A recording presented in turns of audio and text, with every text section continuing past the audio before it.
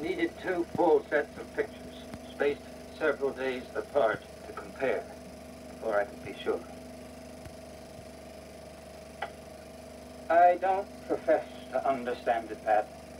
There's no medical precedent for what appears to be happening to you. I just know you're getting smaller.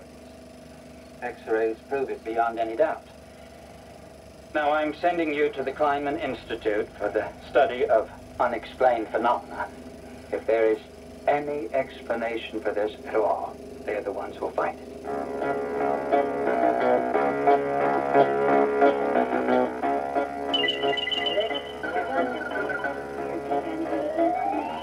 Then began a series of grueling, intensive tests.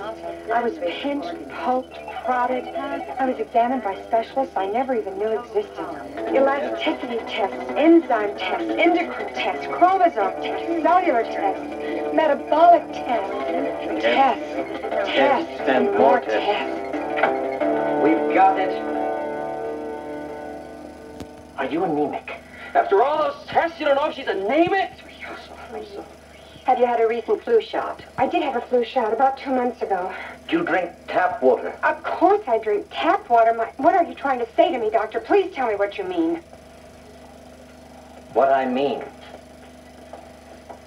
What I am saying, Mrs. Kramer, is that you are shrinking from a combination of the tap water, the flu shot, the perfume, the glue, the solvent, your bubble bath, talcum powder, shampoo, hair conditioner, setting lotion, hand lotion, mouthwash, hairspray, breath spray, feminine hygiene spray, deodorant, toothpaste, detergent, eye drops, nose drops, hair coloring, diet soda, birth control pills, and smug, set off by an imbalance already present in your system.